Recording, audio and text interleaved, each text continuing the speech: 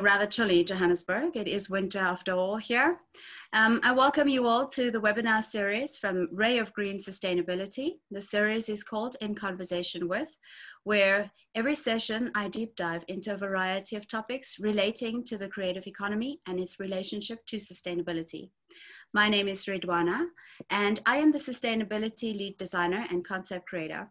I've co-founded a consulting agency called Creatively Connected, and I take brands on a journey from ideation to production in an environmentally sound manner. So just a little bit of housekeeping before we begin. I do have a poll run. I'll set the poll up in a second. And if you'd like to participate, that'd be great. The poll is just asking, I'm going to set that up now, where everyone is dialing in from. I think that the results will be shown to all the panelists soon. And in the chat, if you can use the chat function, just let me know, because I could only put continents based on the poll, but if you can just pop it in the chat which country you're dialing in from, that'll be really, really amazing. And if you have any questions, please don't put it in the chat. Could you rather use the Q&A function at the bottom toolbar of your window? And great, so we're already having some answers. Can all the panelists see the answers? Yes. Okay, great. Yeah, we've got quite a spread of people. We've got Asia at 10%, Europe 5%, West Africa we've got a lot, 21% from, Southern Africa 16%, North America 40%. Okay, great. And I'm just gonna pop over to the chat. We've got Oregon, India, Cape Town. There's still more coming in. Let's give it some time. Okay, so in a world where the future was literally just fast forwarded thanks to COVID-19, every industry was beset with its own set of unique problems, but none as challenging, I think, as education. From primary to tertiary education, the very models on which these systems were built has been turned on its head. In conversation with me today, discussing the future of footwear education, both globally and particularly with an eye on Africa, and how it intersects with sustainability, is a stellar panel from some of the industry's most prolific thought leaders. I'll introduce my panel alphabetically. I'll start with Chidinma. Chidinma Chukwuemeka is the co-founder of the Footwear Academy in Nigeria, a learning institute that was created to foster economic growth, reduce youth unemployment through traditional shoemaking. By enabling access to markets and employment opportunities in education, the Footwear Academy is already improving the lives of many artisanal shoemakers in Nigeria. Despite the challenges that 2020 wreaked, the Footwear Academy has been able to train more than 130 youth in rural Nigeria this year alone. From Cape Town, South Africa, we have Cyril Naiker. Cyril is a veteran fashion consultant, mentor, and sought-after speaker at international events for his stance on ethical and sustainable practices within fashion. He's spent the last 20 years leading the sustainable fashion movement in South Africa. He's the CEO of Imprint Luxury, a boutique PR and events agency, and is the founding member of Fashion Revolution Cape Town, as well as being the country coordinator for Fashion Revolution South Africa. From Portland, Oregon, I have Dr. Dwayne Edwards. With more than 3 decades of experience, in excess of 40 filed patents and a presidential award by President Obama, Dwayne founded the Footwear Academy the first Footwear Academy in the USA in 2010. Pencil Footwear Academy fast became the preeminent footwear school in the US through partnerships with the industry's biggest footwear brands and retailers. To date, more than 475 Pencil graduates are working professionals at brands like Nike, Under Armour, Jordan, New Balance, Timberland, etc. And as an educator, Dwayne has lectured at Art Center, Parsons, MIT, and Harvard. In 2019, he was the 4th person in Art Center's 90-year history to be awarded an honorary doctorate in recognition for his remarkable career and contributions to this industry. Back to Cape Town, I have George Newton. George was one of the first locally trained footwear technologists in South Africa. His career in the footwear industry, both local and international, spans over more than 3 decades. He has spearheaded enterprise development for SMMEs in the African region and was instrumental in his role as CEO in the setup of a footwear education cluster at the Vaal University of Technology in Johannesburg. In 2017, he founded a grant-funded, research-driven company called Footwear Industry Training, or FIT, that focuses on applied research within the diabetic footwear industry. From Boston, Massachusetts, I have Kathleen Grievers. Kathleen's background in academia is extensive, started with the grassroots approach of part-time teaching and navigating the academic political rigor. She leads the LaSalle University Footwear Certificate Program in the US and also teaches sustainability and ethical standards within the LaSalle School of Fashion. She is also the Director of Education for Fashion Revolution USA and leads international student programming of footwear, automotive, and fashion design through her consulting company, Seymour Global. And from a still sunny Amsterdam, I have Nicolien van Enter. For more than 25 years, Nicolien has consulted with leading footwear brands like Timberland, Birkenstock, Vans, and Diesel. She's known for her broad future vision and ability to connect seemingly unrelated things to create original and effective solutions that are tech-driven and sustainable. She's an expert in applying new digital and biological technologies to footwear.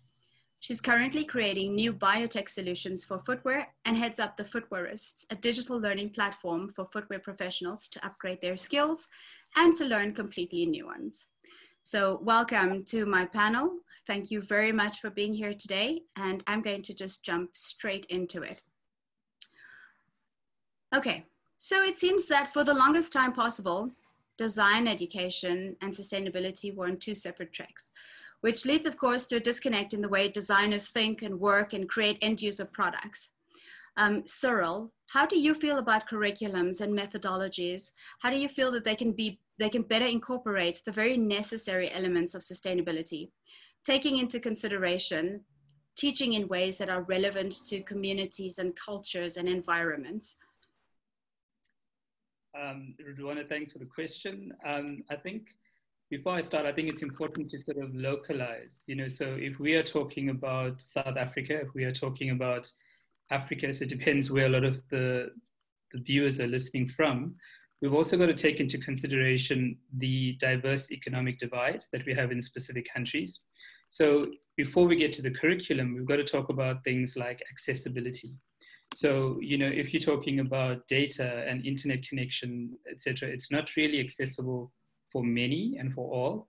So we've got to take into consideration that that is something that is fundamentally a problem in countries like South Africa, where the divide is so diverse.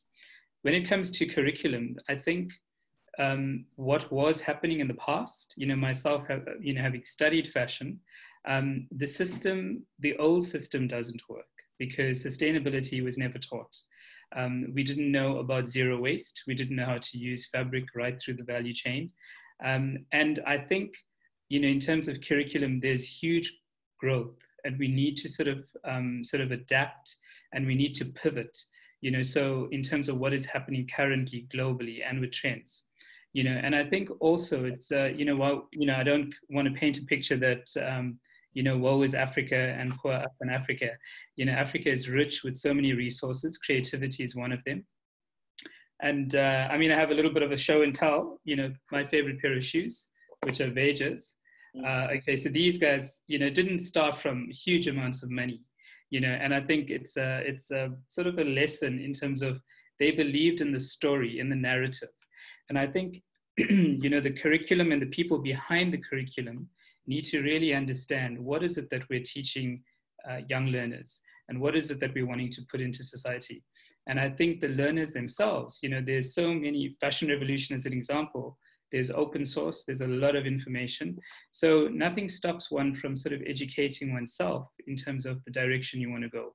And I think it is important. So we can't sort of say it's the government's fault, it's the country's fault, it's the teacher's fault or the lecturer's fault. I think we've got to take ownership. And I think that's the biggest thing. If, obviously, if history is anything, just going back to my days at studying fashion, we're living in interesting times, in terms of obviously the pandemic, the global pandemic. And World War II was the same situation, and this is a history of costume where clothing was rationed, fabric was rationed, materials were rationed. And yet when World War II had ended, the House of Dior, as an example, came up with voluminous skirts and tiny waists and catering for people who wanted to celebrate life and celebrate a new season. And I think with COVID, when we come to the end of this, people are going to want to celebrate, but what are we really celebrating? And I hope that we would be celebrating sustainable living, because during this time we should have been sort of really thinking about what have we done to the planet, what are we doing ourselves. And you know, shoes is interesting because it's our main mode of transport wherever we go. So it's not the vehicles that we get into, whatever, it's the footwear that we have. And what better way to leave a lasting impression for future generations on a sustainable platform. Mm-hmm. Mm-hmm. Thank you. With regard to the same question, and we're talking about primarily maybe perhaps open source learning, you know, do you think that open source learning could have the cohesiveness that could teach people at a level that actually makes them employable, considering that open source is exactly that, it's free? I think so. I mean, I think, you know, I guess it's also passion, you know, the passion that you have. And, you know, one could learn, you know, you could go to a mainstream university and you could learn something and come out with sort of really, you've paid for that qualification, or you could have something that's open source and you can come to, but it depends on the individual. You know, I think if you're hungry enough for success and you are determined, I think you would go at all costs to get it. So if the question is, does it really sort of differentiate between if the fact that it's open source and if it's free, I really don't think so. I think it's really in terms of how hard does a person work and what change do they bring about in the industry. You know, so if it's open source, it's great specifically for developing countries, because then, you know, more people have access to the information. And I think also, you know, we kind of, I think collaboration is also a big thing. You know, if we have skill sets, I think we should be sharing those. And I'm sure that everybody on the panel here, our part is involved with something where if we've been in the industry for a long time, we also share what we know. You know, so I think sometimes it's not necessarily if it's at a paid institution, it's really just in terms of the quality of that information. So if it's free and open source, it's also got to be of a very good standard. You know, it can't be substandard because you're also looking for people that are going to be in mainstream employment that will be measured according to their skill set. So it really comes down to what the level of it is and the determination from the individuals themselves. Mm-hmm. Would anyone else like to chime in on this question?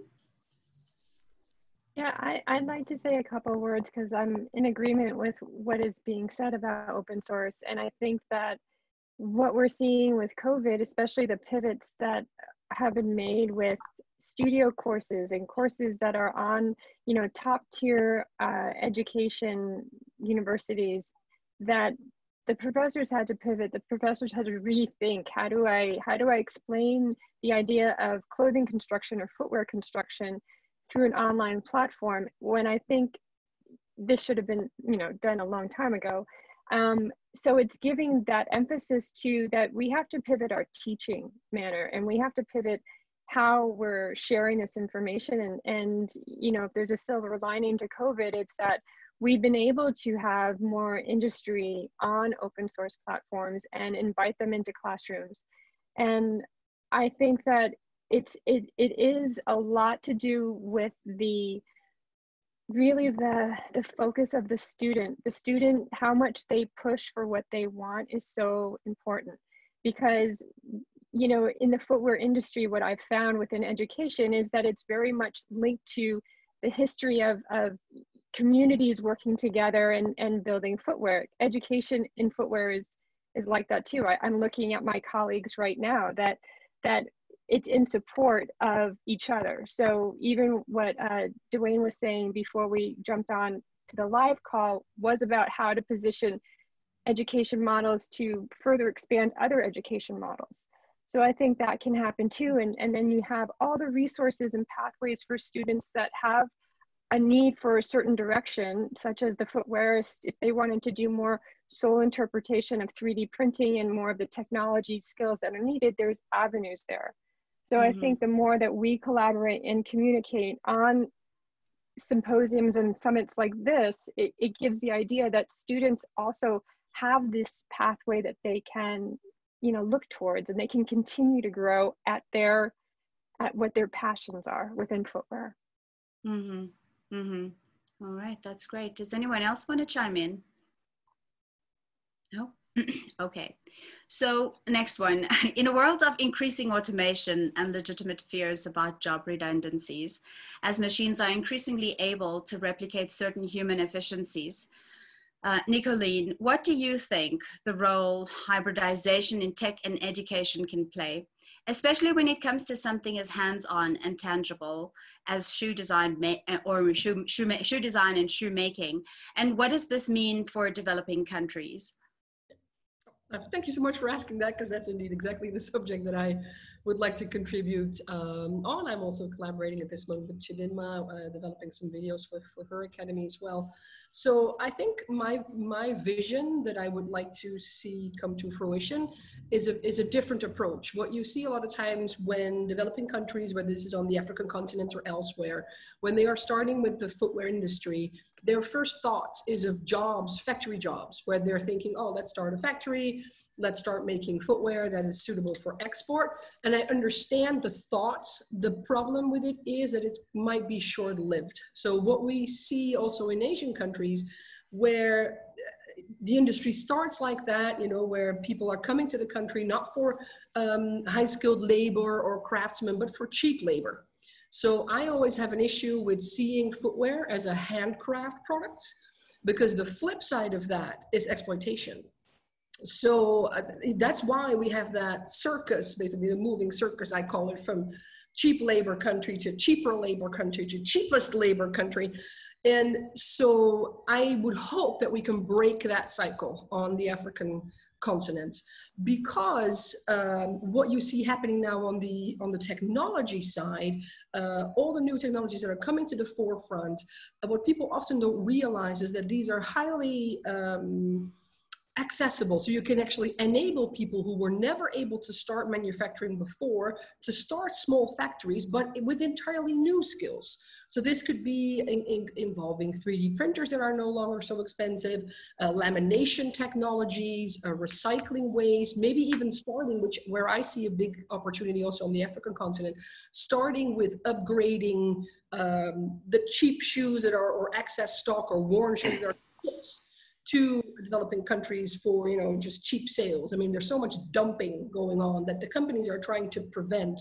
And maybe we can see it as a resource and say, hey, we need more, shoes that can be repaired, upgraded. And maybe we can indeed say, well, why don't we start fantastic manufacturing that is high tech from the African continent, and then ship those shoes back to, upgrade them and ship them back to Western countries if that's what you want. There are so many opportunities there to do that. So I'm really hoping that we can break that cycle of, again, looking at, okay, a lot of manual labor footwear, and go straight into teaching people technology. And also, for that matter, not just looking at manufacturing, but also including the design. So what we see, it's always the perception for developing countries, oh, these poor people, they only see them as like a cheap pair of hands, and not as a person with creativity and other skills. So why not start with design from the beginning? Because even if you follow the model of making shoes for export, you have to understand what to make, what to design, what should it look like, why. And also, for instance, from my side at this moment, there's a lot of need for people who have digital skills, who can do digital design, 3D modeling. Those things you can all do remotely. So why not start from there and also start teaching people who can do 3D modeling right away? So there's free software now that we can use for that. We teach courses in Blender. So relating to the open source question that we had before, there's more and more means that are coming there. The one that we should look at when it comes to technology is that we need to start working with companies that have smart energy solutions.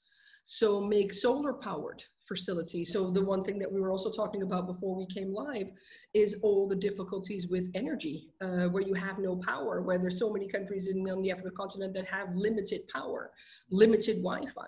So if we can find solutions there where you say, well, I have my little workspace and it's fully solar powered or something like that, or at least for the larger part, that could already help. So it's a different approach that I would really love to see and initiate also in African countries, using technology as an opportunity. Okay, thank you for that. Does anyone else have any thoughts on this? Dwayne, I'm curious to hear what you might have to say about this. Yeah, I live in both worlds. You know, I live in the I have no electricity world to I have full power of everything. And I guess the way that I like to teach people is to teach with nothing in mind. So don't rely on any tools. Don't rely on anything, right? Just see what you can do from what you have in your environment.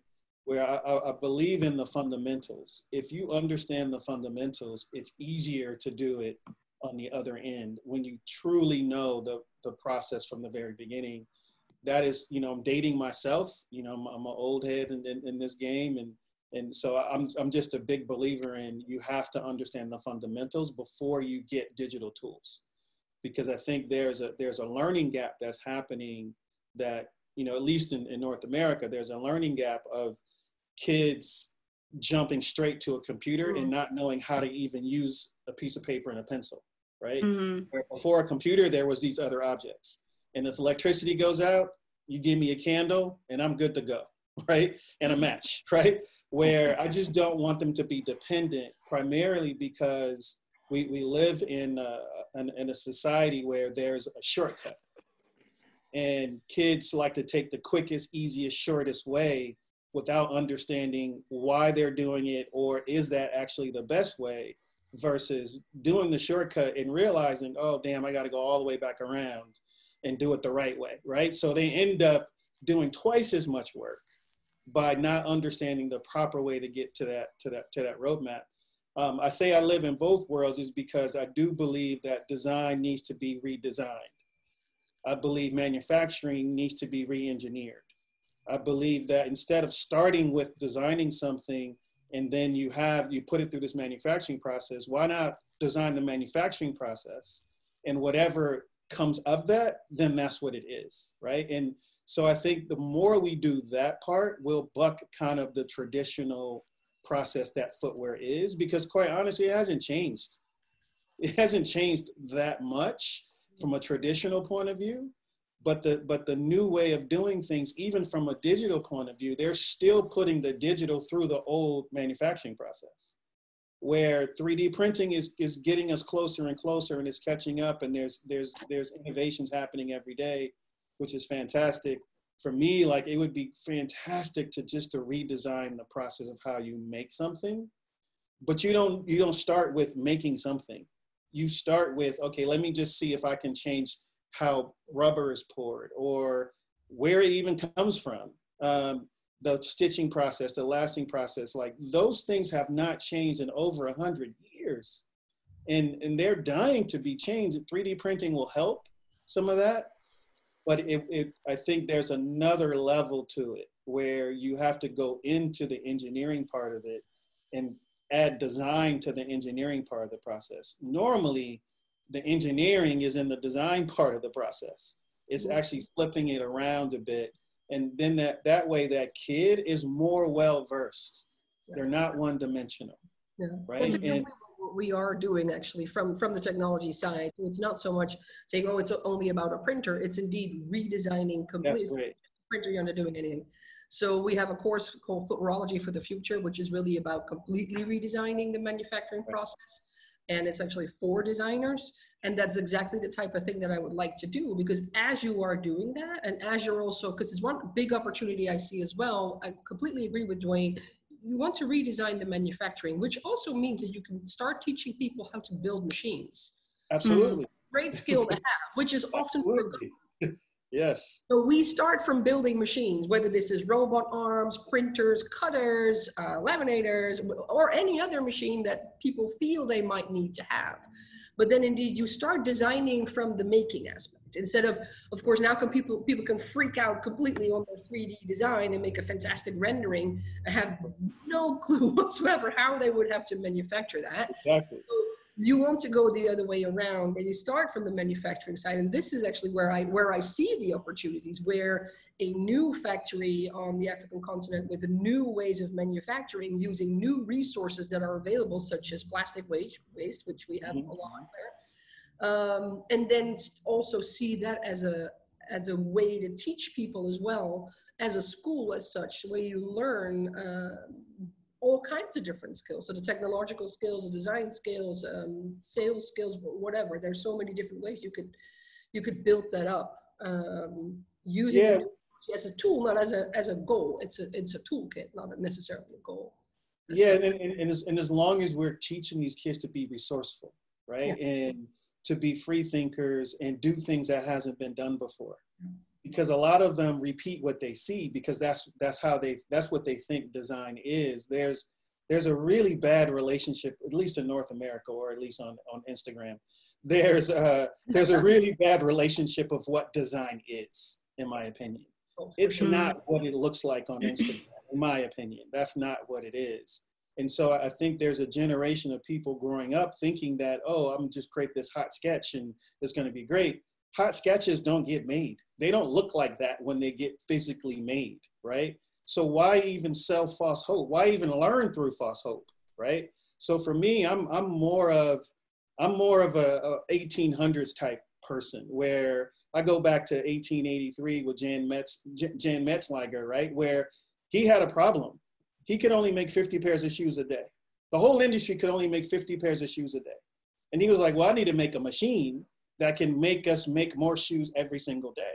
So he didn't try to change what his normal was. He created a whole new machine that became the modern day lasting process, right? So it went from 50 to 700 in one day. But that was him saying, all right, this system is broke, right? I'm not going to accept the system that I'm in. I'm going to create a new system. And I just want kids to have that type of vision, to not accept what's in front of them and to challenge what is possible. And that is through opening their minds a lot more to what's possible, both from technology point of view and for no technology, right? Because technology can also be a hindrance of thinking. That's true. That's my struggle, is that it can prevent you from thinking. And I want people to understand how to think. And then when they get the tools, oh, they're going to do so much more with the tools than you can ever imagine, versus the kid who just has the tools. They're going to be limited to the tool because they know no other process to apply to the tool. So I think it is a balance between those two worlds, especially with the way the kids are and how much accessibility to technology and instant gratification that they have. They think it's so easy. And I'm like so happy when I get them in front of me. I'm like, yeah, okay, this is real easy. Show me. Show me. Can I add one comment to what you're saying, Dwayne? Because I think, part of it too is that, between your academy and Nicolene's academy, they're independently run. And when I work with larger universities, it's the politics that happen where, where I think more concentration of programming towards systems, like you said, like design systems need to be at the forefront before you start making something. You should understand those principles. So in working with independent academia and university public-private academia, there's such a gap in that. And I think that should be highlighted too. Like even working with University of Johannesburg, there was projects that we wanted to work within that structure, and there's such a political rigor that happens within academia, public, private, no matter what area of the world, that it's hard to implement these new approaches to how we should teach design, how we should teach systems, how do we teach sustainability. And I think almost on this top tier, that needs to be broken open, and that needs to be dived into. And hopefully now is the time that we're going to do that too. Can I just I worked with a friend of mine at Nike. He was in the running group, and he started his presentation with "I hate running," right? Like that was his first slide was "I hate running." And when I left the corporate world and went to education, I had made a T-shirt. I got to find it. It said "I hate education." Because it was so broken and it was so busted And it just did not make any sense because the original intent was lost through the politics, through the layers. And that's why these big institutions are struggling during COVID, quite honestly, because they were not prepared, because they can't turn as fast as, say, myself and Nicole, you can turn, I can switch. Like, it's our fault if it goes wrong, right? So I would rather be driving and it's my fault I crashed, instead of riding in the car with someone and they're not paying attention. And I'm like, you should be looking at the road while not looking at me, but looking at the road. And I just think education is built that way from a structural point of view, where I have to re-educate people who got degrees. Yeah. I have to re-teach them what education should be. And they already paid for it. Yeah. And they come to me for free, right? So, and I'm just like, okay, yeah, when you finish, go ahead. Come hang out with me and I'll make you destroy everything you learned for 4 years. I'm sorry. Cyril, you had something. I'm sorry, Nicolene. Cyril, you had something to say? I wanted to pick up on Kathleen's comment, you know, in terms of, I think, Kathleen, we had this discussion in London at the Fashion Revolution sort of summit, where we spoke about the politics and, you know, sort of the diversity in South Africa, specifically Johannesburg.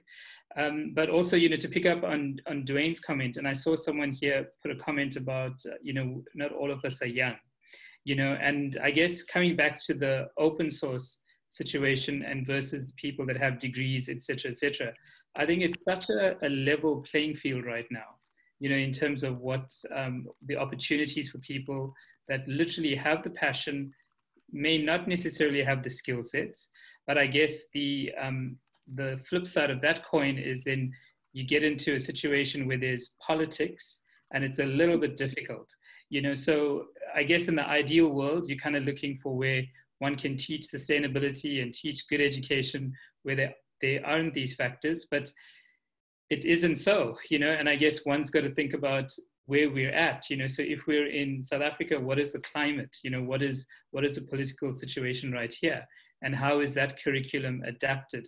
And then also, you know, with Nicolene, I think it's so your comment about, you know, that we're not just free hands or cheap hands, you know, and I think in the past, what used to happen was a lot of people would come to South Africa to pick up on all the trends and culture. And, you know, obviously now we have a word for it in terms of cultural appropriation. And they would go back and they would do these amazing designs, and they would take out of this country, you know, they would take out from our creativity and our resources. And I think it's time now that we kind of step up, you know, and locals sort of say, hey, listen, we're not interested in stuff from the West that's going to, you know, get into our landfills. You know, we have enough resources here. We want to create some amazing things here. So, you know, I'm just picking up on the conversation that we've been having, but it's just interesting, you know, in terms of, I firmly believe the time for Africa is now, and we need to be doing that. And we need collaboration and we need the support, you know, in terms of what you were saying. Yeah. But I think it brings up a good point. I think that the type of schools like Dwayne has and like I have that are independent, even though we each have different business models. So I think we're only two professionals. And so Carol, who brought up the question, hi Carol, is one of my participants, my students. And yeah, she is not the student age anymore. And I think it's really necessary, because I think one of the hurdles that we have to face when we look at the African continent and other developing countries, that so often the education system that is desired also by parents for their children is academia. So it's traditional academia. They look towards the American system of highly expensive schools with a more, because the idea is you need your diploma, you need this certificate, you need this thing on your wall that says that you are a qualified whatever. And it's a hindrance, because it not only does it take a lot of time to set up, it's going to be unaffordable for a lot of people to join any of those programs, either because they don't have the right education that they had before, not the money, they're too old, they don't live close enough. All that, but again, we're looking at how we can transform education now also through online education. We need to really focus in different African countries to get that started much faster at a different level without having to go through traditional academia. It will be a challenge because parents often will say, but I want my child to have an official university degree. Where I had the experience in Vietnam when we were trying to set up a school together with Nike because they wanted that for footwear technicians, where the school said, okay, yeah, but we need somebody who has a PhD in footwear technology to be the, yeah, so that was my response to lead the school. I was like, there are no people with a PhD in footwear technology, not even a master's, because it doesn't exist. And it's the same often for the design side or whatever side. So what you want are these fantastic people who have lots of experience, who might be, you know, willing to teach part-time, or so many people that come out of the industry now that are close to retirement age and would love to teach and have very recent knowledge and experience, but they don't even qualify to run the workspace in a traditional university because they don't have the degree. So I really hope that we can, like Chidinma School, that we can find different, you know, different types of education that can indeed jump on the opportunities in the market much quicker, educate people more quickly, make it accessible to people that need the education and not go the traditional university route. Mm-hmm. Well, you walked literally right into the next question that I was going to ask Dwayne anyway, which was the relevance of formal university education the way we've always seen it, because HRs globally still seem to favor any candidate that has a string of alphabets behind their names. And, you know, I think that I'd like to know what your thoughts are about, you know, maybe perhaps like things like corporate universities, emulating what corporate universities are doing. Yeah, you know, so let me preface it in case there's some kids listening or some parents listening. I still do hate education, but I think it's if you have the means to do it and send your kid there, make sure you send them prepared, right? Because don't send them there thinking they're going to come back exactly the way you hope that they would come back. And what I mean by that, my daughter, my middle daughter, she goes to SCAD. She's a fashion design major, but she was ahead 1 year before she started. So I was like, all right, you serious? This is what you really want to do? All right, so I'm gonna start developing you now. So when you get to your first year, you already know what they're gonna teach you. So now you can actually just refine what you learn every single year. So you're always a year ahead. Now, she has the advantage of having me as a father to be able to prepare her for that. So her mindset can be different and ready. Most kids don't do that. So what's interesting that's happening around the question of the value of a degree is the diversity conversation. So the diversity conversation that we're having right now, in North America at least, is that on average, we're not there. You know, African-American kids are not in design schools. We're averaging less than 10%. It's closer to 7%, you know, nationwide. And so because we're not there, and that is the traditional route, the way companies seek new talent, they have a decision to make. Either they are going to give scholarship money for a kid to go to a school that will not teach them what they want to hire for, okay, which sounds a little backwards, but I don't know, what do I know? Or create a curriculum that you want kids to have the knowledge of and do it yourself, or partner with myself or Nicolene or whoever to do what you want them to do, right?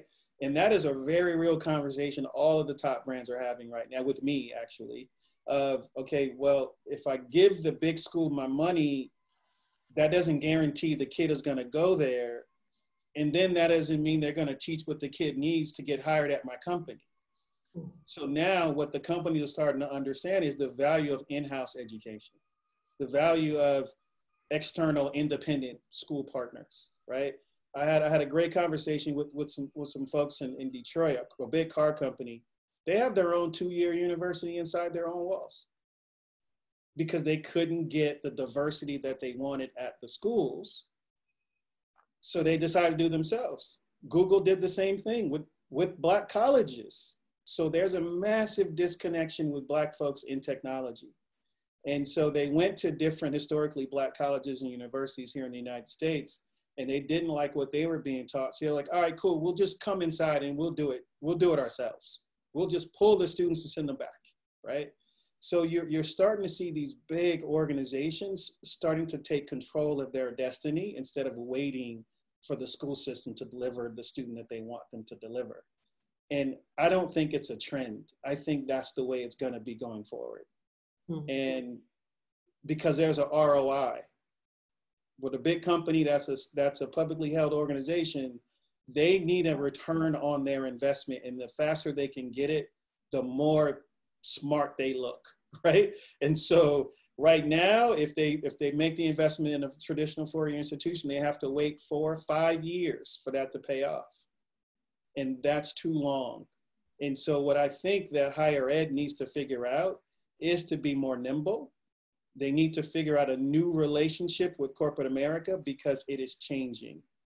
And if they don't change with it, they will be left behind. And it's already starting to happen here in the US. Mm. And I hope the schools that, at least the ones that I work with, they know, I mean, because I am, Ree, you know me, I am just like this all the time. So I'm going to tell you the truth.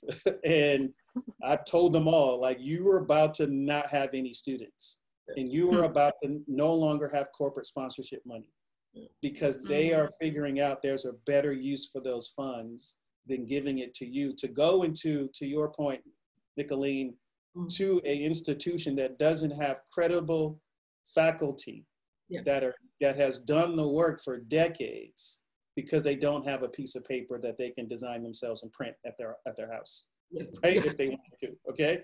So I've seen 2 degrees in my whole 31 years in this industry. One of them is hanging on my wall, and the other one was at a friend's house in the drawer. I've never asked to see one in an interview process, because for me, it's about talent. Yeah. Mm-hmm. We're in a talent business, and when the talent business doesn't care where you came from, it's even a better story. Oh, cool, I found this trash man. He can kill it designing shoes. Like, that makes the company look a whole lot better, because they saved so much money on recruiting, because he was just the dude who was taking out the trash every Tuesday. Yeah. Do you think companies are interested to do that on the African continent as well? I mean, I remember speaking to the Adidas Foundation already a few years ago, where I was saying, I see you guys doing so many charity projects. When are you just going to set up schools, you know, or little factories or something? Teach people in the African continent to design, make, not just wear or buy or just admire your stuff, which is often unaffordable for them anyway, but to get them included, because of course, yes, we see this development in America, but this is also about the African continent. How can we persuade companies to do that, you know, outside of the Western Hemisphere, so that schools like Chidinma School are getting corporate sponsorship as well, and don't just have to rely on government funding. So let me, and you know, we've been dominating this conversation, so we need to let the other 2 people talk too. But we should talk, because it's not about waiting for the company, because I knew when I left and started, that was the reason why the schools were lagging behind, because the school was waiting for the company to give them money, and the company was waiting for the school to figure it out, and then they'll give them the money, right? So I figured it out without asking anybody for any money. Yeah. And then once I figured it out, they started giving me money. Yeah. That's the beauty, that's the beautiful part of the equation. So I think where you are, young lady, in your academy, which I would love to hear more about, and if I can help you at any point, I will share whatever I have with you to get you to build the curriculum you need to be undeniable. So they'll be coming to you saying, oh, I need to work with her. I need to put the money in her institution, because otherwise, corporations, at least in America, I can tell you, they just want you to say yes or no. They just want to say yes or no. Deliver them something for them to say yes or no to. If you work with them to try to figure it out, it takes different, smarter brains in bigger orgs to help collaborate and figure things out, which there's a lot of those smart people there, but some of them just want an easy yes or no. Like, so if you're saying, hey, I could do this, this, and this, do you want to do it? And they say yes, then you're good. Like, they could take the rest of the day off. you just made their job a lot easier. So the other thing I want to mention is that to have partnerships with the universities and colleges. And I'm happy that I'm at LaSalle University because they do pivot so quickly. And we've been Yes. able to work with Chittima, and we've been able to, you know, embrace the certificate idea. But I think that's on the ownership also, as you said, Dwayne, of private and public schools within these top tier, you know, higher education forms, that they need to open up and support different programs on different continents. They need to have open sourcing, because it's no one's really going to copy any curriculum. We're all here to educate a student. We're all on this platform to try and encourage, you know, this new development on the African continent, but beyond that too. So Chittima School is an exact, you know, idea that how come, you know, larger institutions and even smaller ones like LaSalle universities, we can help even in getting more curriculum or design or however that she wants to program it, but it should be more open source between the public and private institutions. Thank you, Kathleen. I actually have a comment here from one of the attendees who says, and this is actually, I'm going to shoot this one at you, George, simply because it is precisely what you're trying to build with FIT anyway. It says, I would like to see entrepreneurship / business being incorporated within the footwear training curriculums. That was what was missing from my experience. And as a result, I've always open sourced that component of my learning. Talent plus business knowledge and / intellect, I guess, means.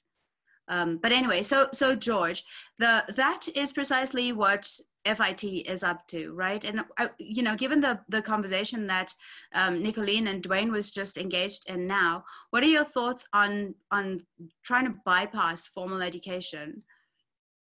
Well, I think we have to do that. I've been on the other side, and I know the bureaucracy, and that's half the problem. In South Africa, for the international audience, we have to understand the South African government wants to control trade and learning in the country. So with the result that they have a formal qualification, which was drawn up, but no one has actually used it for footwear design. And that is a certified course. But because we don't have enough skilled people to train potential designers, they obviously don't use it. But that is the official South African standards and qualification. It's a 2-3 year diploma. And however, we need to find a new model, which is what the previous guys were discussing, sort of a blended model where you have an academy, but yeah, again, I reel in back to what Dwayne said in terms of it's more than a sketch. Anyone can sketch, but it's the process. If you cannot think the sketch through the making process and the machinery, the integrity of the materials, then you cannot execute it, which leads me to the next thing, which somehow the fundamental issue here is I have a problem with the term designer. What and who qualifies to use this term? Thank you. There's this distortion, purely because you can draw something fancy. You become a designer. Hey, some people don't draw. It's virtual design. So that is one of the biggest issues I have. You need to have a basic grasp of the technology, of the materials, their properties, and the creative skills, because it's a complete thing. And that's what makes good designers good designers. So I think that once we clarify, and I don't have the answer. I think I know what I would term a footwear designer, but I'm not sure everybody would agree with me in that sense. So therein lies the rub. The institutions will not accommodate the person in the chat room. They do not want to teach entrepreneurship with design. and they're missing the whole point, because it's a package. When you're designing, you're designing with a client or a buyer in mind at a given price point for a specific purpose. You know, so you need that. That's the fundamentals. It's not a one-off thing. I come back to, it's more than just a fancy sketch. Yes. It's the bridge between an school, academy, call it what you want, a formal institution, because I think there are elements they can teach if needs be, but more importantly, the opportunity to link in with the practical manufacturers, so that students can actually get the hands-on feel and actually be part of that making process. So it's not a theoretical undertaking, it's a practical undertaking. Yeah. Yep. So given the fact that Africa presents its own completely unique challenges, you know, we also have seen though that the opportunities are abundant, and Chidinma, your academy is obviously trying to tap into the opportunities that this presents. But you know, what are, like, give me just one of the most, you know, prolific challenge that you're facing at the moment, and how you guys are overcoming that.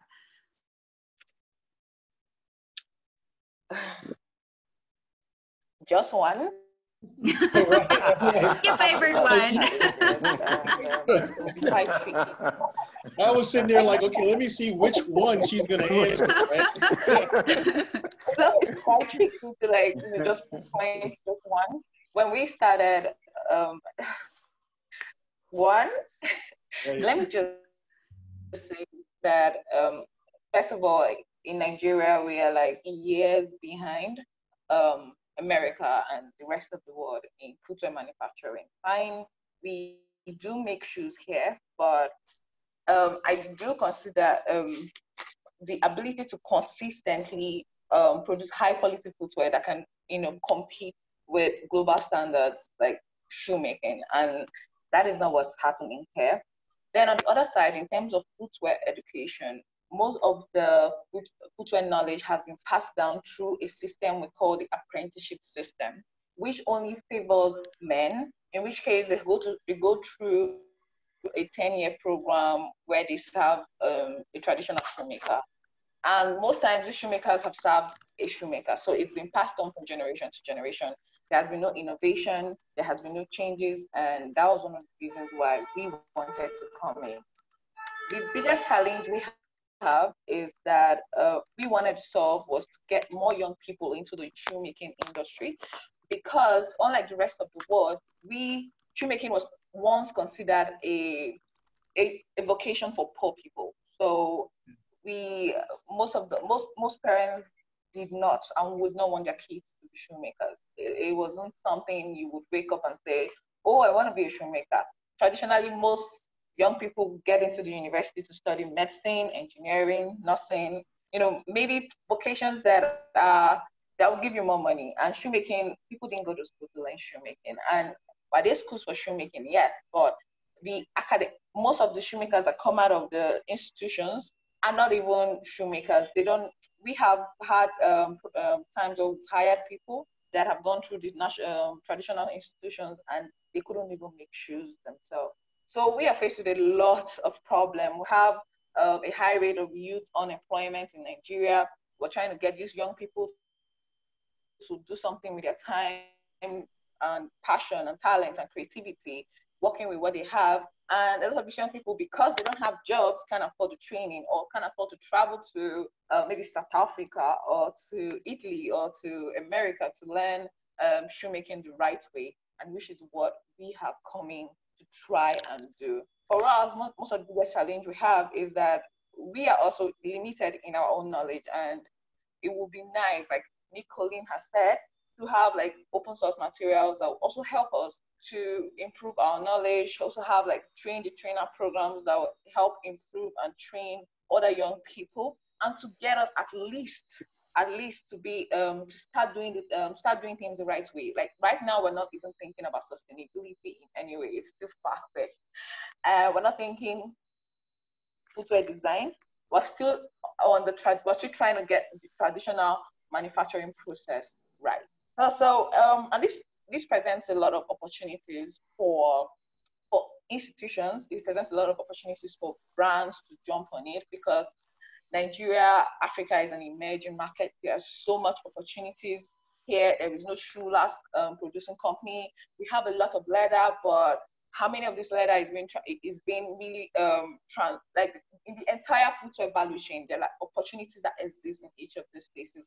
And some of the things that we try to do in our academy is try to expose our students to some of these things, so that young people can begin to take hold of this industry, begin to collaborate, begin to think outside the box, begin to help develop the industry, because it's years behind. Like, it's really, really years behind. And but it is a problem and it is an opportunity. So yes, we also have a booming youth population that could be used. So if we have brands jumping in to come train or provide a sort of training for young people here, it would be amazing, and we could do so much more.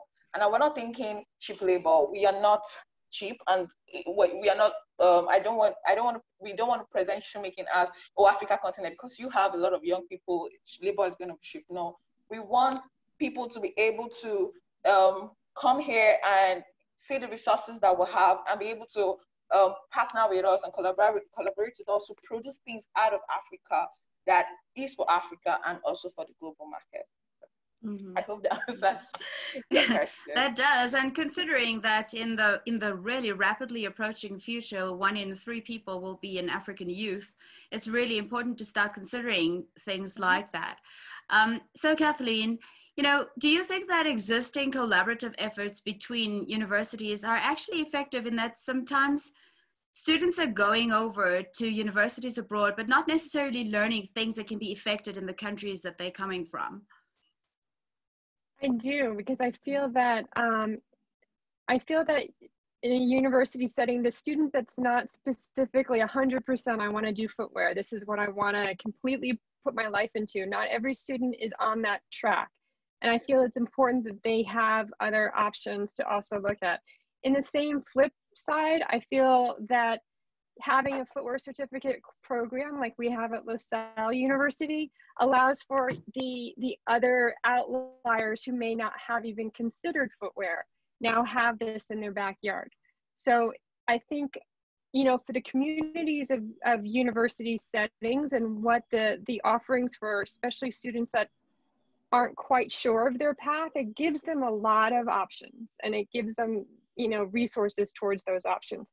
But like I said, I think the collaborative effort within the footwear education source, really, it's a very small amount of people. Half of them are on this panel right now. So that collaborative of sharing and trying to, point students in the right direction is so intrinsic, but it's also so much the treasure of working in the footwear industry is this collaborative nature. So I'd say yes to both questions. Yeah.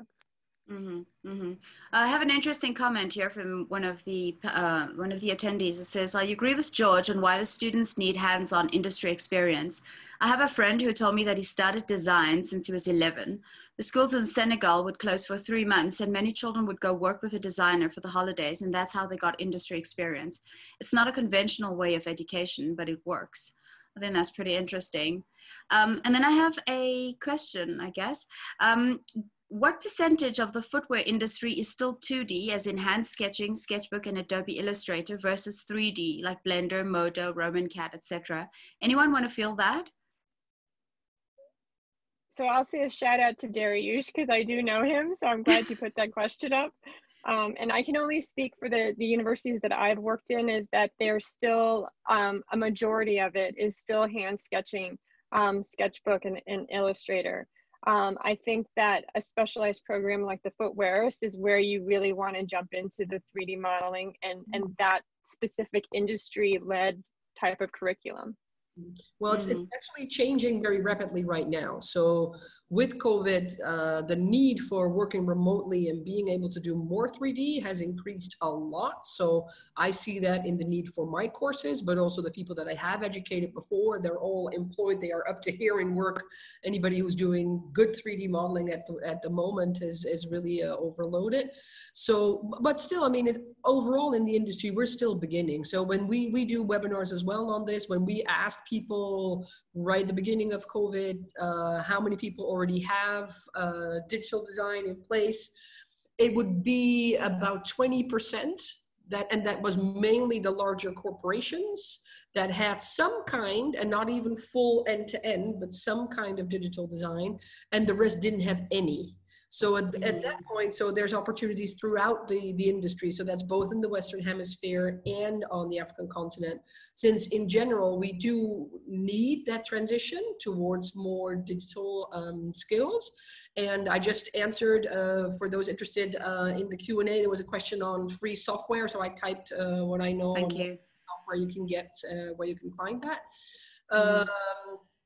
Because indeed that is available. There are great packages available to you, which still means that, you know, just the package is not going to teach you to design. Like Dwayne mentioned before, you need to be able to, it's a skill of thinking more than it is a skill of knowing how to use a computer program. But it's definitely, it's opening up a lot of opportunities for people that otherwise would not normally have access. So this really levels the playing field a lot for people. So also for those who are listening, who are interested in that, so there's a footwear design group on Facebook.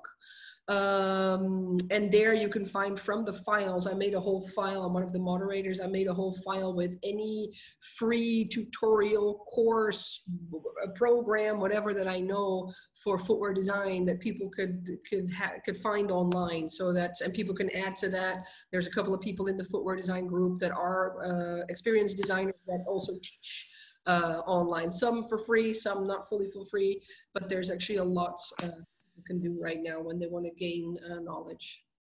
Yeah, Thank you very much. I would also add that, I mean, I'll simplify this, where there's 3 buckets of a designer. There's the person who sketches, there's the person who makes, and then there's a person who does the 3D, right? And they're all 3 different people because they learn 3 different ways. Because you can enter in just being a maker, like not sketching at all, but you can make something come to life by using your hand. And then there's the same thing, it's someone who can't sketch, but they can use the digital tools like nobody else, right? Where I can tell you, for the young folks out there, and whoever, like there's no age, you will need to know all 3. Yeah. Well, if you know all 3, you'll get a job a lot faster than if you only had one of the 3, or if you have 2 of the 3. Definitely. Because it's going to get a whole lot more competitive. Yeah. And COVID has laid off a lot of talented people. So the companies are excited because they have a bigger talent pool than they've ever had before, which means if you are new to the industry, you have to elevate your skills even more, because now you're competing with people who've been in the industry for multiple years. Now, the trick will be is we don't know where that person is. They probably don't do 3D because they probably wouldn't have lost their job, because as Nicole said, like they're not losing jobs, like they can't find people, right? The maker person is in high demand as well, right?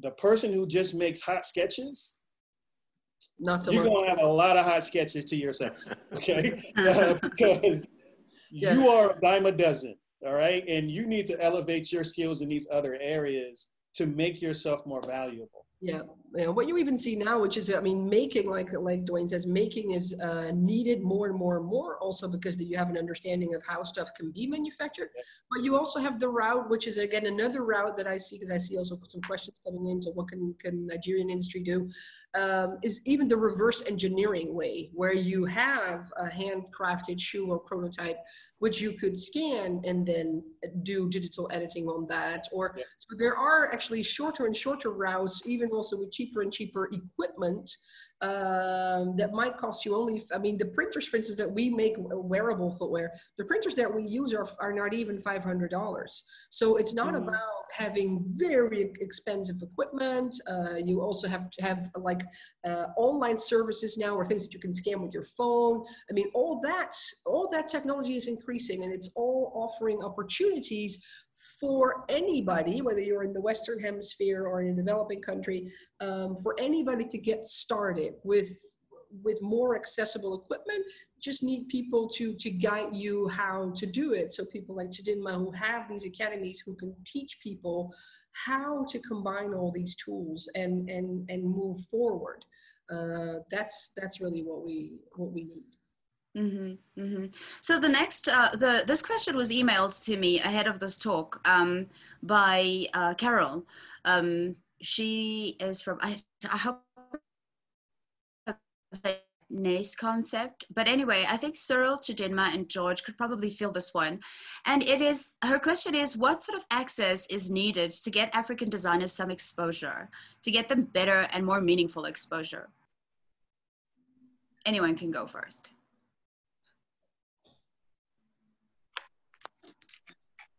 Okay, so I mean, from my side, I think I saw some of the comments where a lot of people were talking about apprentices don't really work for them, but on our side, apprenticeship is important. You know, because if someone can get into the industry, if they can learn from people that are skilled, they kind of upskill themselves. So I think, again, it comes to localization and where exactly you are on the continent. In South Africa, internships are actually quite crucial. So I think that would be probably, you know, sort of a good start. And then I think, you know, again, you know, I'm still going to beat that same drum in terms of it's the passion that the individual has. Because I think the panelists have all said, you know, that yes, having the right education could be an advantage, but not necessarily a certificate or a degree or a diploma. It's kind of like, how hungry are you really to learn? And I think you'll kind of put yourself in situations where you'll really want to upskill yourself. So from a South African perspective, internships are good. I also want to pick up on that comment where I think Chidinma said, she spoke about the men to women ratio. And again, that's an interesting thing to understand in terms of African culture, you know, so it's not just, you know, it's not just a something that's not really prevalent. It is so crucial because, you know, the footwear industry, most people probably told that that's not for them. You know, it's just, it's a man's job or something like that. So I think stigmas, culture, you know, all of these things kind of play a massive role. And I think discussions like this is important because what it does is it gives a platform to open up communication, you know, and if there are parents that are listening, if there are, you know, people that have that kind of stigma, it's nice to break that, to kind of be like, listen, you know, there's opportunity for all, you know, and I think one shouldn't really sort of classify it according to your gender, but it really is, again, location, where you are, you know. Mm-hmm. Mm-hmm. Chidinma, would you like to go next? Okay, what I would just like to say is that I agree with Cyril. Interestingly, from the work that we're doing, even right now, we have more women, more young women in our training classes than men. And this is something that has never really happened before. I'm very certain when I got into the industry, we did encounter a lot of resistance, especially from the older shoemakers who were male and didn't think this should be a women industry or something. So right now, I'm really excited that there are a lot of young women that are getting into the industry. There's 65% women attendance to men attendance in our training classes, and this is like really, really amazing. In terms of access, truth is that footwear education, one of the things when we started out was that a lot of people that were interested couldn't afford training. So we had to find a way to bring this training for free to them. So we had to partner with NGOs, try to reach out to the government to see if there were like funding opportunities to train young people. And this is still the problem that most most schools in Nigeria or some parts of Africa will probably still face till today. Because if we don't get funding to train people, we probably won't make a lot of money to stay in business. So we still need to depend on institutions. Even though we're a for-profit organization, we still need to find a way to bring this training to young people for free and still be able to make our money. Mm-hmm. Mm-hmm. George, your input? What type of footwear do you train your students with to make? I'm sorry. Like traditional, like decolleté, male Oxford, like most of the shoes that we wear here traditionally, like Oxford, loafers, decolleté, sandals and slippers, not sneakers. What? Yes. Come on. It's very classic shoes. Come on. All right, we got to figure out how to change that. George, would you like to chime in there? Yeah. I have to put it in the South African context. Historically, with our system of apartheid, we had job reservation. So we still have this mentality of exclusivity.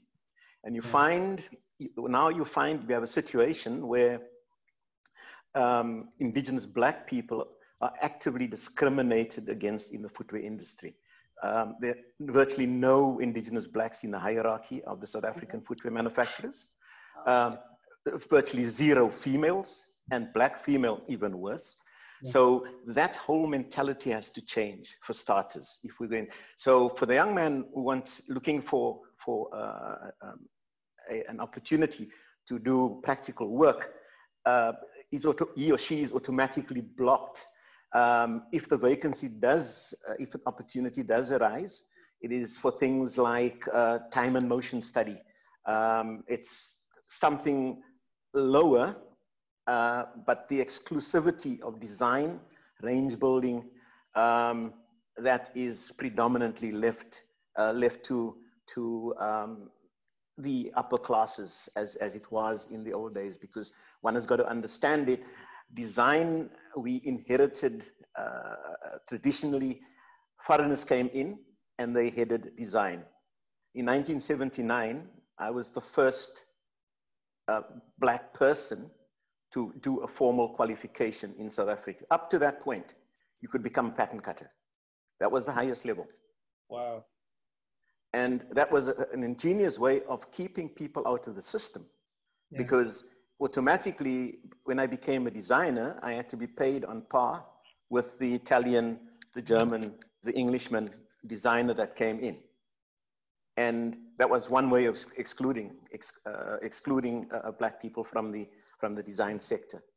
So effectively, in '79, I was the first, and they trained maybe 6 or 7 more designers, and then that program fell flat. So after that, we've effectively not had a formal design qualification. So this is still happening. Unfortunately, this is still happening. People will phone in and they'll deny this, but I can tell you it's de facto, it is still happening. It's the same in retail. And you will not, people don't realize that indigenous Black people, like everybody else, they're creative. They just naturally gifted to innovate, but they need opportunities. And here again, I mean, it's to Dwayne's point. I mean, it starts out with a pencil, but it's a matter of cobbling together with bits and pieces. And if the parallel thing, if you see some of the wire carts and other objects that are made with bottle caps and old cans, that is creativity in its purest form. Absolutely. It's engineered, but there's an automatic block. I mean, currently now to do a proper footwear certified footwear course in South Africa, you need to be a designer for 4 years to be able to do this course. Now, it's a bit of an oxymoron, because how do you become a designer if you're blocked in the first place? Yeah. And I mean, I was part of this team that put the qualification together, and I butted heads And I said, this is daft. Purely, you need a portfolio of evidence. Let people just show what they can do. All you have to then do is, it's like the tennis coach or the golf coach. Don't change the person's stroke. Work with what they've got and build on their strengths. Yeah. But it's about opportunities. Yeah. Great point. Okay, I'm going to read some of the questions that I've not actually been able to get around to answering as yet. All right, so standard and institutionalized footwear education is relatively unknown here in Nigeria, while it is not affordable to acquire it elsewhere. What advice do you have for us, the young shoemakers here, on improving footwear and design and technology, please? And I guess this means, like, you know, if you're unable to leave Nigeria. Kathleen, I think maybe that might be an interesting one for you and Dwayne to catch. Well, I mean, I definitely think reaching out to Chidima and her academy would be excellent. I think that we need to find some support measures. So even her footwear academy and how the processes of what they're making can go online and be taught. So I think I do think that there needs to be support for the programming. So even if it's online directives or helping in that approach. Other than that, there's so many free MOOCs. There's one, you know, on, what is it, Cyril, Future Learn? Future Learn has a lot of free, you know, basic footwear development and sustainability and material, you know, aspects of selecting different types of innovation for design. So you can start with the free online programming. But the more that you can connect with academic within your country, I think the more localized training you'll get, but then always, you know, look around to other sources to kind of feed other curiosities that you may have. Yeah. Dwayne, I'll pass it on to you now. Yeah, I mean, I guess I'm trying to think through a more tactical approach of it.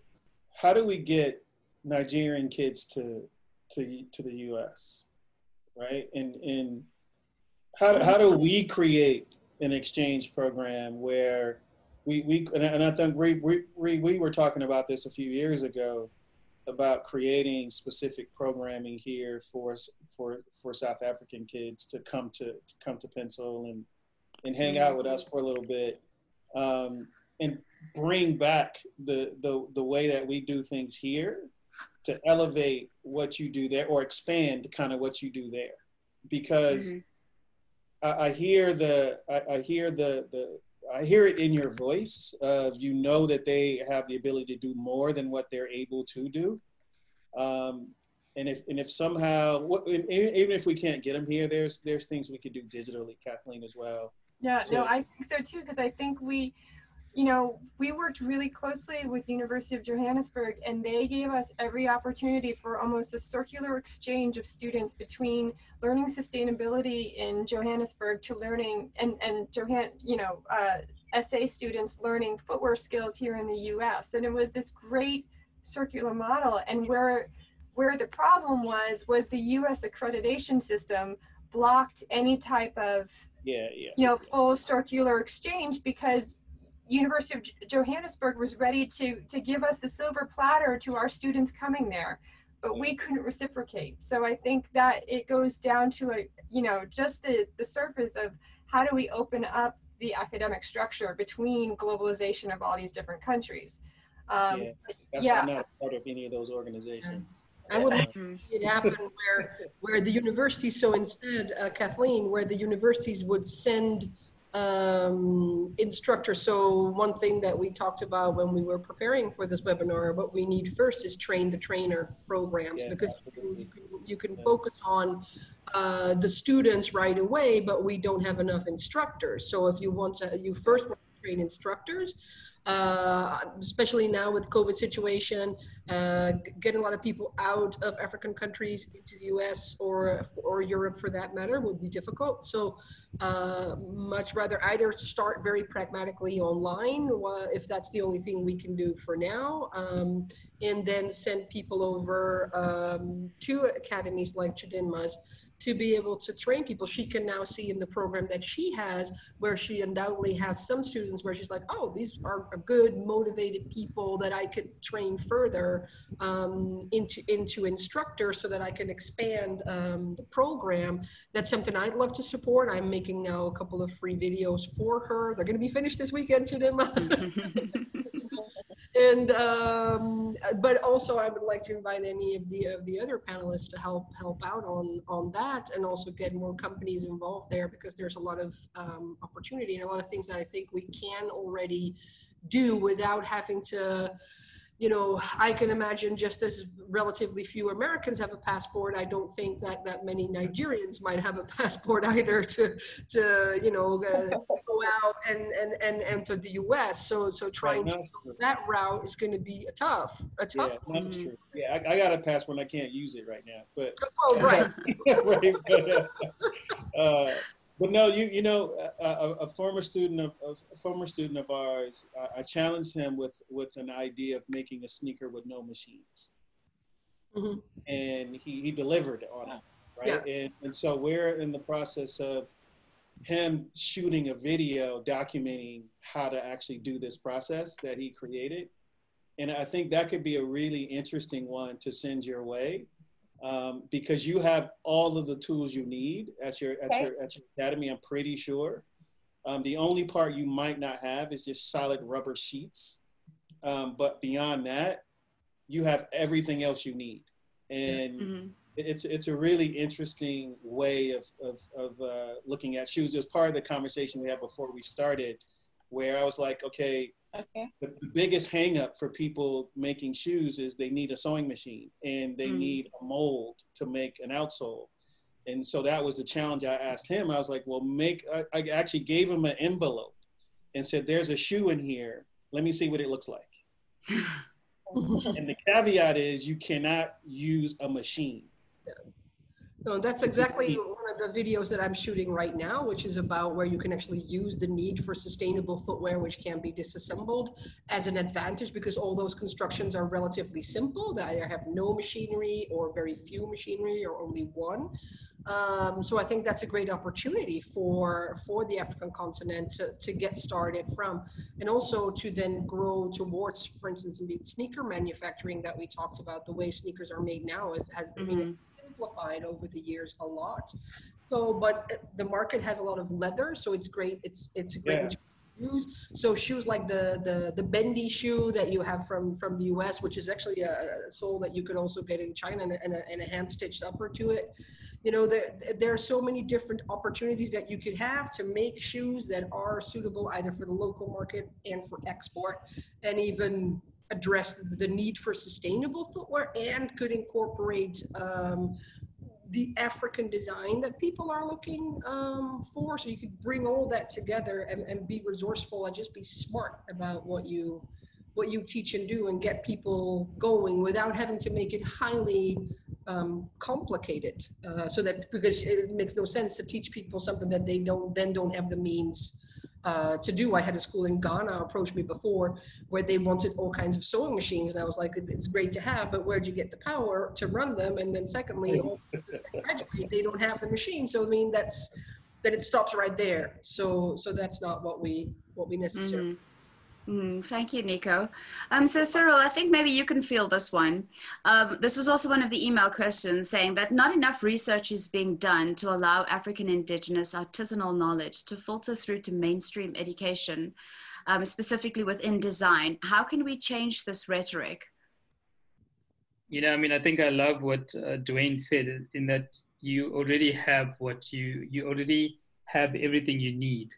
You know, and I think that rhetoric needs to be dispersed or bust, because we always sort of say it's always best from the West, you know, and the thing is, you know, we have so much here, you know, and I think, yes, you know, I love the concept of training the trainer. I think that is phenomenal. And I think if we can have sort of like those buddy systems, you know, in terms of sort of equipping, you know, and I think something that's so refreshing, you know, from this sort of discussion, is that the answers are actually quite simple. You know, it's not complicated. I mean, Kathleen was talking about the the relationship between the US and South Africa, and I'm sure that there's a way to bypass the red tape around that. Whether it's a profiled person who sort of says, listen, I'm going to get involved. People that there are many US profile people that have initiatives in Cape Town, in Johannesburg, and can kind of make things happen to bypass those systems. So something like this, this particular question would be teaming up with the right people, the right buddies in the right specific areas and expertise, because the solutions are actually within our reach. It's not impossible. We can do it, but we just need the right sort of channels. I think maybe sometimes we complicate it ourselves, by sort of going through the red tape and trying to be in a system that doesn't get us any solutions. So we almost need to be a bit of a renegade, and just sort of be like, okay, well, we're just going to go in the total opposite direction, because if the current system is not working, then we've just got to break it. Yes. Thank you very much for that. So George, I think there's one that I think might be interesting for you to field here as well. American brands such as Brother Fellies have been successful in creating small batch footwear manufacturing workshops within communities in Africa. How can this model be systemized and optimized to apply to other brands interested in manufacturing there? And that comes from Kelly. Yeah, I think to go back to what Dwayne alluded to earlier on, about helping or getting involved other than in America. I mean, his initial take was that people go from Africa to America. Situation being what it is, that's going to be impractical, but the pandemic won't be with us forever. I'd rather look at a model where you have some form of twinning or collaboration, where you have a host academy in South Africa, and you've got a group of students which can share the facilities, and then obviously you can still be tutored and impart knowledge from wherever, or Nicolene, or whoever wants to do that kind of thing. And that's how you can then tap in, because there's a tripartite partnership. You need to actually turn this into a practical thing, because ultimately you want to create employment. So if you have the right mentorship and a place where you can swap these ideas and make it happen, I think you'll find interested companies who are prepared, because no manufacturer is going to trust you with their brand if they're not sure that you're going to honor it. There's things like trust issues, copying, all sorts of things. So it's more than just doing small batch. It's a relationship, and one has got to build that up as well. But I think if you have a credible team, it's an easier sell. And I'm going to hasten to add, I can see going forward, post-pandemic, we saw with the reliance on importation especially from China, and the non-delivery, local companies, local retailers are going to be forced to look at small batch manufacturing in a more rapid turnaround time. But that's where you need local designers and technicians that can work with these little companies. That's how I see it panning out. So there's going to be an urgent need for these academies. And I think we cannot wait for institutions or government to make this happen. This has got to be driven from the people up. Yeah. Mm-hmm. You're right, George. It's actually happening here in the States too. It's happening here. And there's more and more, not necessarily academies, but facilities where you can make product, right? And they are doing it for commercial purposes with the idea of being closer to consumer and responding to consumer demand. Yeah, you're right. It's happening. It is definitely happening. Mm-hmm. All right, so I think, oh, what, Dwayne, here's an interesting one for you. Paul Irving wants to know, when will you set up an academy in Africa? I saw that question, Paul, and I'm trying to think about how to answer it, and I wonder if you are friends with the young lady on the panel here, and you planted that seed.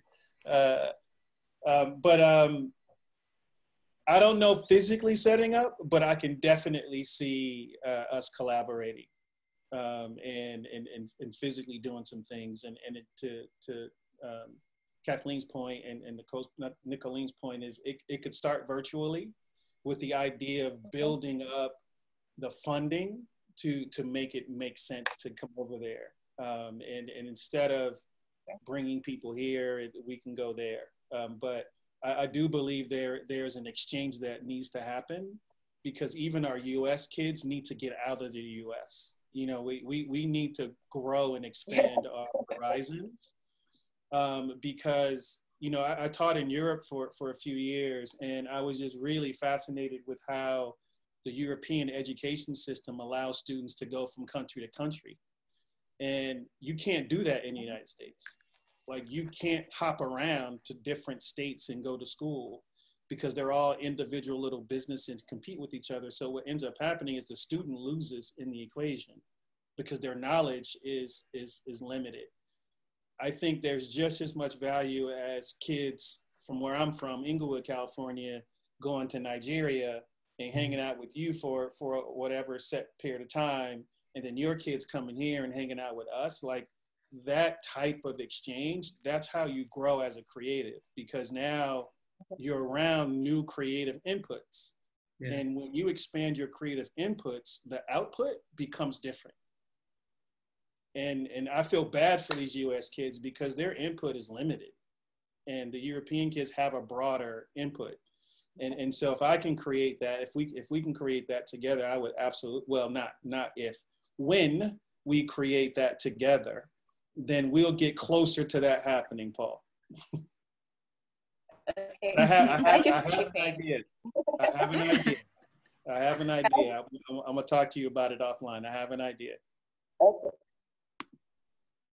Okay, I just like to say that this is amazing, because Ivana, no, go ahead. I was speaking to someone at okay, so I was speaking to the diplomat that was in charge of Southeast Nigeria, and we have been thinking of ways in which the U.S. consulates can actually help programs that can develop the footwear industry over here. So it's a conversation we can definitely get started on, and I'll be interested in seeing how it goes.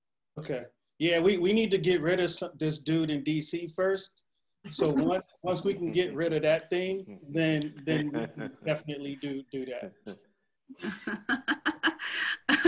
All right, fabulous. Thank you very much for that. All right, there are just 3 more questions that I think I'd like to address because they've been sitting here for a little bit. Footwear manufacturing in Africa is almost entirely based on leather and more traditional materials like PVC. Oh God.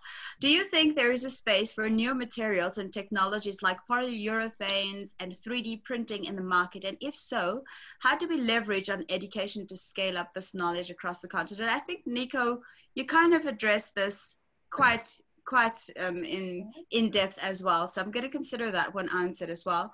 What could organizations, more so in the private sector, across the value chain, material manufacturers, for example, do to play a bigger role in footwear education and leverage on the same to grow their businesses? Anyone? That was a long question. That was a really long question. I'll type it out to him. I'll be able to, whatever questions I haven't been able to get to in this chat, for all the participants who have actually typed questions that I haven't gotten to, I will be typing you out emails after the webinar is over, just to make sure that your concerns and your questions have been addressed. The last poll that I just ran now was, what role do you fulfill in the industry?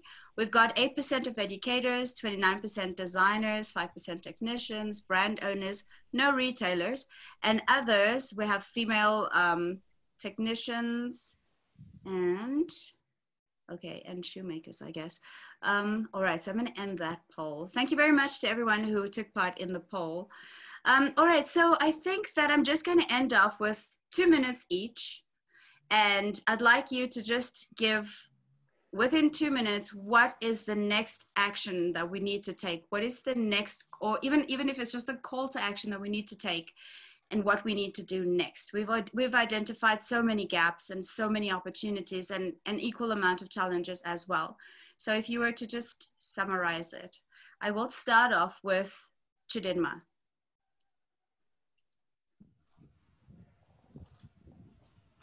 I would just like to say that Africa is ripe, especially Nigeria, and we have hungry young people willing to learn shoemaking, willing to do so much more.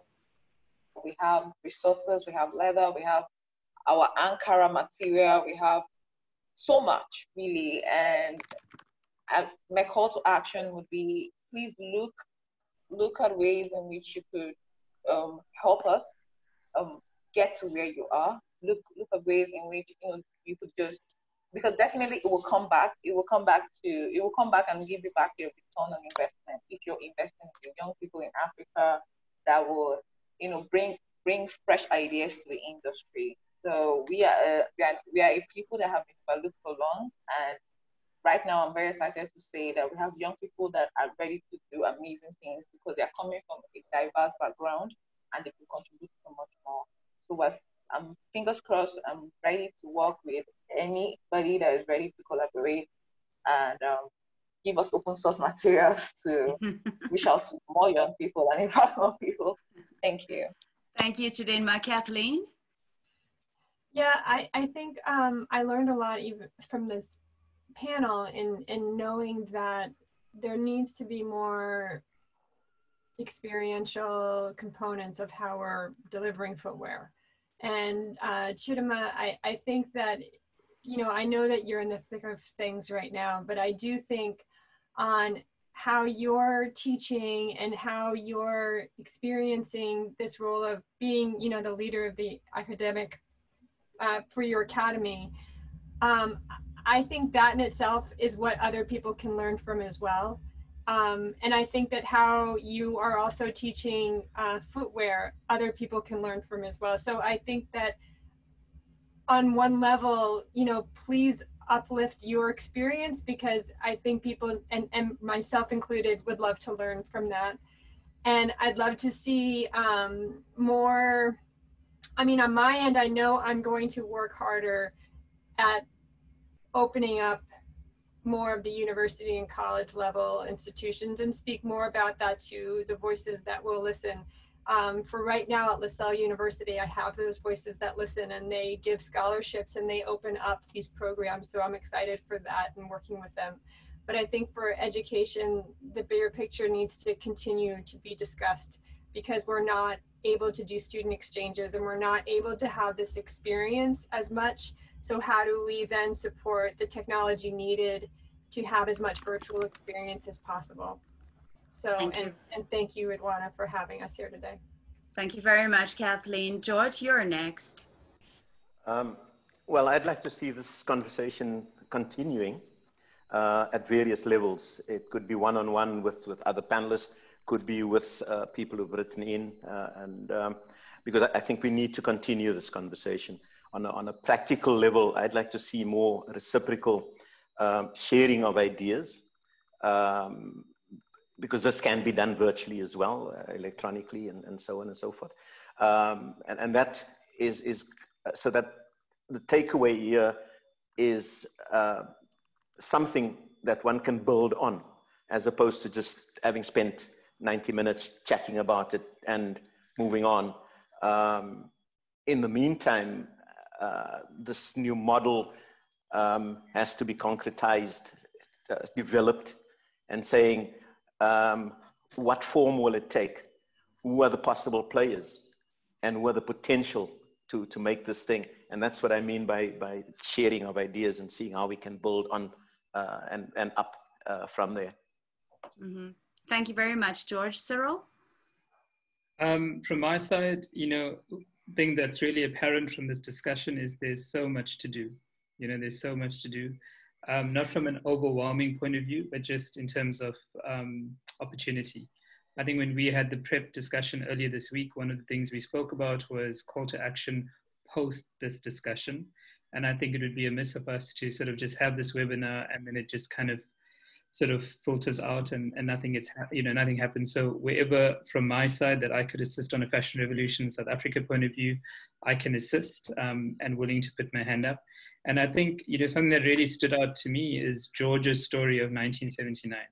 And I think for me, as a person of color in South Africa, in especially a time that we have right now, where we've got the Black Lives Matter movement and so much that's happening around the world, everybody on this panel has got such incredible knowledge and has got so much to share that we need to sort of put it out there, because these stories need to be told. There's a generation that's coming up. There's a generation that doesn't know what's happened and how things have happened through the years, through the systems in South Africa specifically. And we need to tell that. And George, from my side, I would love to meet with you in Cape Town, and sort of connect with you and take that forward. And then thank you, lastly, to Kathleen for, sort of suggesting myself to Rodwana and for this opportunity to be in. Even though I'm not in the footwear industry, I've just learned so much tonight just from sitting back and listening. But really sort of bubbling inside thinking, wow, there's so much opportunities and we could do so much more. Thanks. Thank you very much, Cyril. Nico. Sorry.